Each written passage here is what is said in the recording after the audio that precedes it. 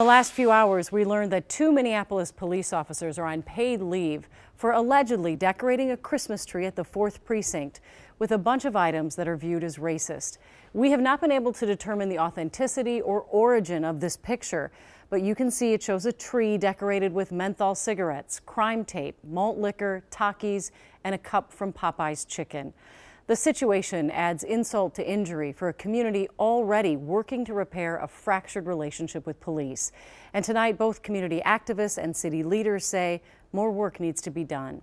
Danny Spiewak is live outside the Fourth Precinct with their responses. Danny? Well, Julie, the photo from this Fourth Precinct first surfaced early this morning on both Facebook and on Twitter. And within hours, the NAACP chapter here, as well as a group of other community activists, were calling and demanding action from both the city of Minneapolis and the police department. And we've learned tonight 2 officers have been pulled off duty, still being paid, though, while an investigation continues.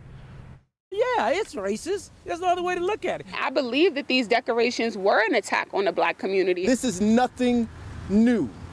It's just getting exposed. To the African American community, the message coming from this Christmas tree is unmistakable. In essence, they're calling us trash. They say they're especially disheartened to see this on display in their own police department's building. It's supposed to serve us and protect us, but instead they oppress. In response to the photo, a group of activists are demanding the department fire officers responsible.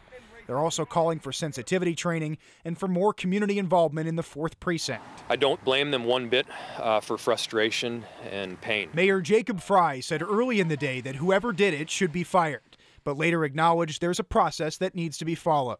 Chief Medaria Arredondo immediately started that process, launching an investigation and saying he was ashamed and appalled at what happened. In a statement, the chief said, "The culture of the Minneapolis Police Department has undergone positive change. However, as this recent incident shows, we still have much work ahead." It does set us back with people of color. Michael Friesleben was once in charge of the Fourth Precinct before he retired last year. He says the Christmas display undermines the department's mission to repair relationships. It's sad because it's so senseless, and there's so many efforts to connect with the community and gain trust. I mean, whatever little bit that they had done so far, the members of the community that thought they could trust the police department now see that they can't. It has to stop, and we ain't going nowhere until it does.